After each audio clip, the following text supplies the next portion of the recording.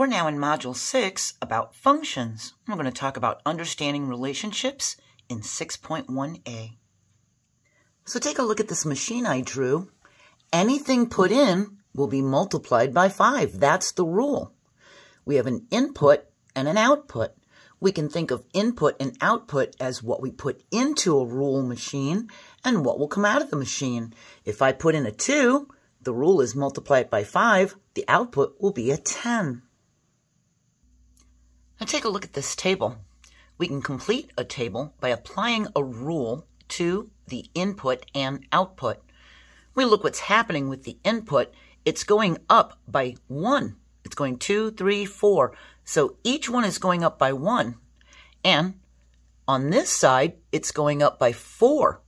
So as it goes up by 1, it goes up by 4. The rule must be times 4. 2 times 4 is 8. 3 times 4 is 12. 4 times 4 is 16. We know the rule is to multiply by 4. Now here we have an unfinished table. Tala needs to buy some pens from the school supply shop. She asks some classmates if they know how much the pens cost. Sam says he bought 3 pens for $6. And Sarah says she bought 4 pens for $8. And Bill said he bought 5 pens for $10. Tala thinks of the rule for the price of a pen as a machine. Putting the number of pens she wants into the machine, a rule is applied that will tell her the total cost for that number of pens. We see as the number of pens goes up by 1, the total cost goes up by 2. The rule must be to multiply by 2. 3 times 2 is 6. 4 times 2 is 8. 5 times 2 is 10. Here now we have an x. We have an unknown number of pens. We know that if we multiply it by 2, we will have 2x. We can multiply any number x by that 2 and we will have the total cost. If we have 10 pens and we multiply it by 2, we're going to have a total cost of 20. When the number of pens increases by 1, the total cost increases by $2. The rule is to multiply by $2. We have our input, our rule, and our output.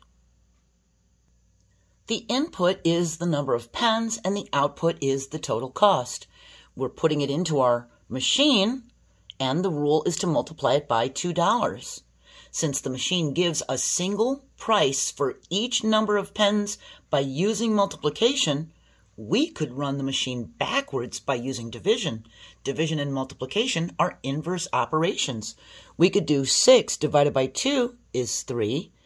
8 divided by 2 is 4, 10 divided by 2 is 5, and 20 divided by 2 is 10. And we could do x divided by 2.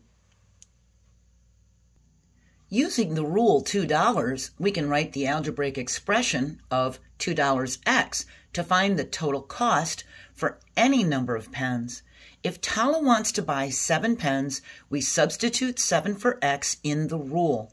We have $2x, we do $2 times 7, that's $14 total cost. Each number of pens will be a multiple of 2, of $2. Okay, let's try this one. Tala decides to buy markers in a package. There are 8 markers in 2 packages. There are 8 markers in 2 packages. 8 divided by 2 tells us there's 4 markers per package. We can write a rule in words for the number of packages Tala needs to buy X markers, some unknown number X. The rule would be divide the number of markers by 4. That would tell us how many packages. We can write this rule as an algebraic expression. Some number X of markers divided by 4 would tell us the number of packages. So we can substitute any number of markers for X to know the total number of packages needed. If Tala needs 12 markers, she would do 12 divided by 4, and that would be equal to 3 packages that she'd need to buy. The rule here is plus 3. This is all plus 3. If the input is 2, we have plus 3. Our output is 5. If the input is 3, our output is 6. If it's 4, the output's 7. And 5, the output's 8. And 6, the output's 9. If we run the machine backwards, the rule is minus 3. We'd have 5 minus 3 would be 2. And 6 minus 3 would be 3. And so on. We're finished with 6.1a. We're going to move on to B, identifying functions from mapping diagrams. I hope you understand input and output now and you found it easy. And I hope you join me for the next lesson and have a great day. Bye.